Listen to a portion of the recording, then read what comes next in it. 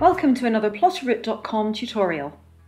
In this video I'm going to show you how to use the mobile version of our route planner.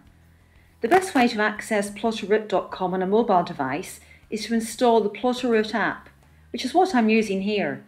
But you can also access plotteroute.com in the normal way, using any web browser. You can find instructions for installing the app under the navigation menus. So I've signed in and then I selected Plotteroute to load the route planner, which is what you can see here. If you're used to using the desktop version of the route planner, you'll notice that the mobile version has a familiar interface. However, there are some important differences, which I'll take you through in a moment. In the top left above the map is the main navigation menu. Under here, there are a number of options for creating and finding routes, as well as links to other helpful information. You'll find this menu on all the pages on the mobile app. In the top right-hand corner is the settings icon. The mobile app has all the same settings as the main website, plus one extra one called Plot on Drag. By default, the mobile route planner will plot points each time you drag the map. But you can also turn this off if you prefer to plot points by tapping the plot button each time. At the side of the map you can see two buttons labelled Plot and Undo, and in the centre of the map is a crosshair. As it's hard to plot accurately by touching the map with your finger, the mobile app takes a different approach to plotting points. Instead, you effectively fire points at the map using the crosshair and plot button. I'll demonstrate this in a moment.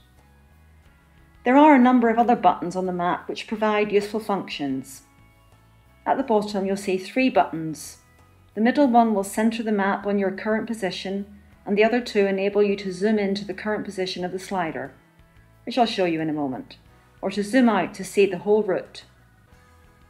At the top there are two buttons. The one on the left gives you a choice of various different types of maps, and the one on the right opens up a search box that you can use to search for locations or routes. Below the map is a footer bar. In the bottom left corner of this is a toolbox icon. This gives you access to various plotting and editing functions. In the centre at the bottom you see the auto plot buttons. These are used to activate automated plotting by road, on foot and by bike. And to the right of this is a slider icon, which toggles the display of the position slider. Dragging this will show you the distance at points along any route you've plotted. In the top right corner, just above the map, is a second menu icon. This displays a menu of options that relate specifically to the route you're plotting, such as elevation profiles and directions for your route, as well as options to save, print, share and download it. And lastly, in the middle of the top of the map is the distance counter, which shows you the length of your route. Now that I've given you a brief explanation of the user interface, we'll have a go at plotting a simple route. I'm going to start by searching for a map location, so I'll click the search button. You can choose what you want to search for, either places or routes, by tapping on the right side of the search box. You can also access any places you've previously bookmarked by tapping the bookmark icon. On this occasion, I'm going to search for a place called East Horsley.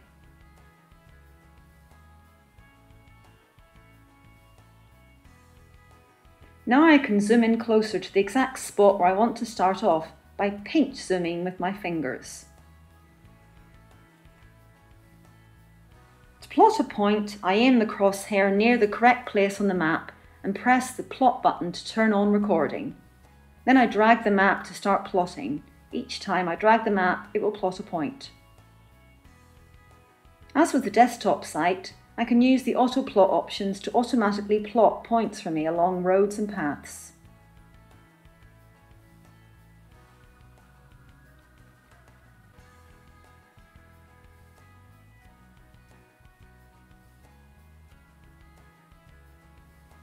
If you want to move the map without plotting points, just disengage the plot button by pressing it once more. This is a really quick way to plot points on a touchscreen device, particularly when used in combination with the auto plot options. Once you finish plotting, you can save your route by selecting Save from the top right menu.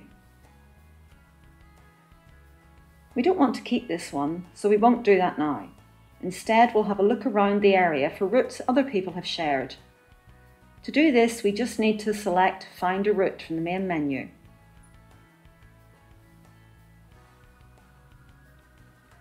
The number of routes found in the vicinity is shown above the map. Clicking on one of the icons will bring up a route preview, which we can then select to see the full details of the route if we wish. There is also an option to see the search results in a list view, which we can filter by typing in the filter box above the list. We can also sort and filter the results in lots of other ways, using the icons at the bottom of the screen. To go back to plotting routes again, we just need to click the X button in the top right of the map, or select Plot a Route from the main menu. That's it for this tutorial. There are many more features to explore, but hopefully I've given you a quick overview to get you started. You can also check out our how-to guides for more help and advice.